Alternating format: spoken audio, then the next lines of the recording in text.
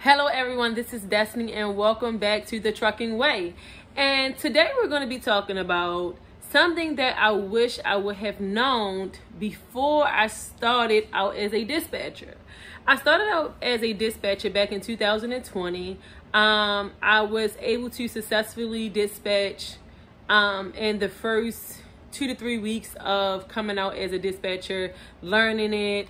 And I was able to successfully dispatch over 12 trucks at one time. And fast forward, I learned compliance, personal credit, and business credit. But something that I really wish I would have known is that trucks can break down. And when trucks break down for a dispatcher, you do not make money. And as for a truck driver, you do not make money. So I think a lot of the times people want to come out and to be a dispatcher, but that little piece of information they fail to be aware of. So what happens is if you quit your permanent job or your full-time job before you actively have 3 to 5 trucks, then you can end up missing that income and being late on your bills, or it can get really bad. So something that I would suggest that any dispatcher that is looking to get into this transportation industry, and if you're currently working, I would suggest that if you do work from home, that you try to take on one carrier which you can successfully do it. I do have mentees that work a full-time job in a dispatch because dispatching is something that you don't have to do all day long, but you can still dispatch and work a full-time job. I would not advise anyone, if you are the sole breadwinner for the home, to quit your day job and to come out dispatching. It is a really huge money maker and you can make a lot of money dispatching, but I would not suggest that you do that in the beginning because of this simple fact that trucks do break down and truck drivers can leave you. You know, they'd be like, oh no, I found another dispatcher, you know, that can make me a little bit more money. So you want to make sure that you are keeping all your ducks in a row prior to leaving your full-time position. And some of the things that you want to make sure that you do is that you want to save up for your expenses at least 2 to 3 months. So if something goes bad, at least you'll have something to fall back on to your savings. You don't want to just keep money on credit cards and go further into debt.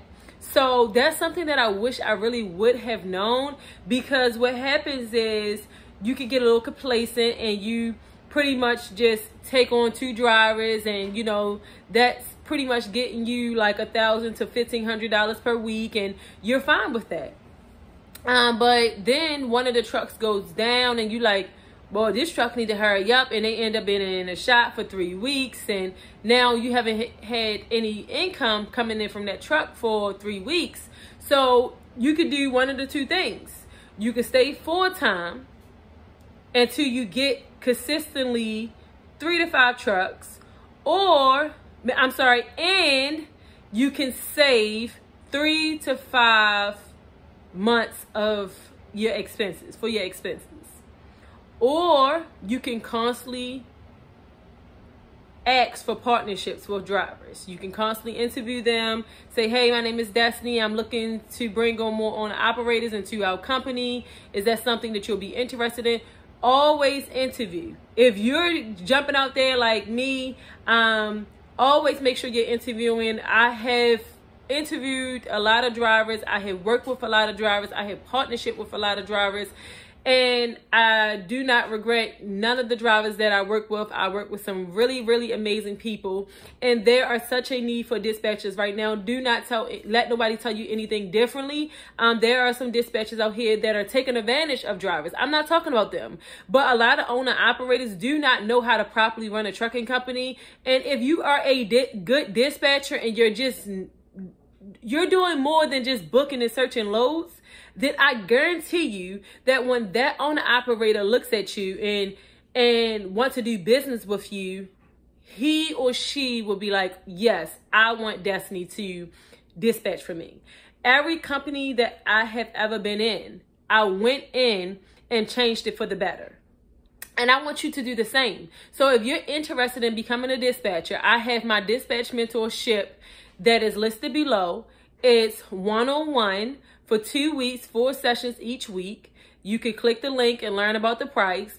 And I have my ebook, which is just $25, and it's downloadable as soon as you buy it. And if you have any questions, you could definitely come back to this video, or I will be sending you an email from me that you can answer any of your questions after purchasing my ebook to see if you want to take my dispatch mentorship. And as always, see you next time.